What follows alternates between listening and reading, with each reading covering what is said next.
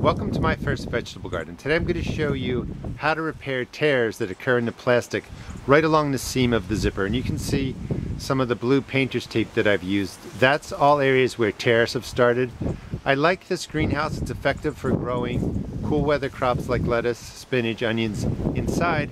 However, it's sort of cheaply made, and the stitching along the zipper and where the plastic and the zipper meet is tearing. And I'm going to show you how to repair that using painter's tape, duct tape, and just some plain old staple gun. The first thing you want to do is make sure, let me get this in focus, is make sure you dry both sides of the plastic. And you can see right up here my fingers coming through.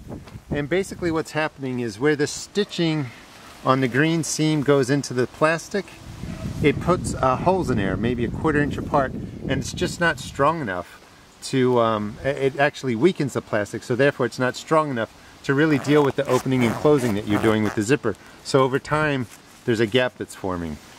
And the way that I've decided to take care of this is just to strengthen it up using painter's tape and duct tape. You don't need to use the standard blue painter's tape if you don't want to. You could just go with duct tape. And I'm using this because I just happen to have it in the house. It's thinner, and all you're going to do, and I'll leave that piece there, is you're going to put a piece on the underside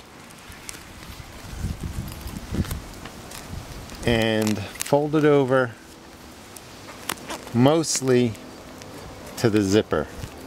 And still in here, there's some stickiness. There's a little gap, and you're going to take the other piece of tape and put it just along the green seam. It doesn't have to be perfect. Make sure you don't get it into, I guess, the tongs of the zipper, the teeth of the zipper. And you're gonna press this together. And by leaving a little gap where the tear is in here, when you put the blue tape on this side, you're exposing the sticky side, and when you put it on this side, you're sandwiching the two sticky sides together. So that's going to just really support the tear. And what I'm going to do is I'm going to go down the whole length of my zippers on both sides, put the blue tape down, and then I'm going to show you what I do with the duct tape. You don't have to put the blue tape down if you don't want to. You could just use the duct tape. The most important thing to really do is that we're going to put duct tape down the whole length of the zipper. And you can see right in here where the plastic goes to the zipper and it's stitched in, and this is the area that's ripping. So we're really reinforcing this whole area using the blue tape, using the duct tape. And you don't have to follow this exact method, but the general idea works. You're going to need 2 people to do this too. My son's holding this to keep the plastic tight. It's the easiest way to do it.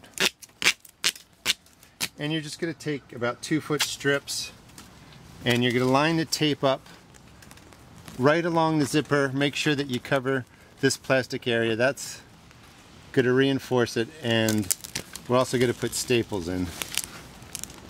And you're going to do both sides and just line it up just like that,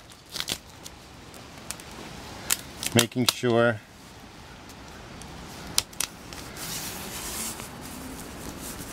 you stick it on really well. And you would do that for the whole length of the zipper on this side, the whole length on this side, and then also down the front side. So I'm going to finish that up, and I'll show you the next step after that. I've taped the inner part of the greenhouse to reinforce it. And again, now I'm on the outside. You're going to put duct tape right down this length again.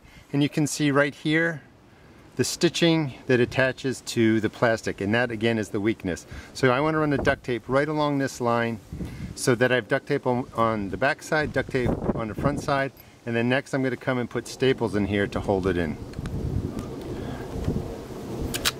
And again, it's about a 2-foot piece of duct tape. Have somebody hold it and just line it up so that you're covering the stitching all the way down. And it's fine if it has wrinkles, nothing has to be perfect. But this will reinforce the zipper. So I'm going to do the rest of the length of the zipper, then I'm going to come back and show you how I staple it in. This is the final repair on the greenhouse tears. And again, both sides got duct taped right along the edge of the zipper so that the duct tape covered the stitching between the actual zipper and the plastic. And right here, basically into the stitching, into the cloth part of the zipper, you know, through the backside of course, I put a staple in, and that's just really to secure the zipper and hopefully prevent future tears. The duct tape is going to act like a reinforcement barrier, so this should hold, and I should get at least a couple of years out of this zipper. It was really on course to completely tear out, and then I'd have to find a whole new zipper system. I heard that you can actually buy zippers that are sticky, and you can peel them off and then stick them onto the plastic and actually install a whole new zipper. Over on this side I did the same thing right down the line, and I actually put a staple out here. You probably don't need that, but that'll just keep, in case over time when water and stuff is getting there, that will just keep the duct tape from peeling back. The last thing that I wanted to have you do is after you put the staple in, you really want to press in the point of the staple, because you don't want to reach in here and cut your finger. And you can see that over here I did the whole side. It's been stapled. It's a lot more secure than it was, and it's actually about time. This is the windiest day that I've had since I've had this up, and it's starting to lift the whole greenhouse. Hope you enjoyed the video. Please check out my blog at www.therustedgarden.blogspot.com, and also check out my other YouTube videos. Thanks.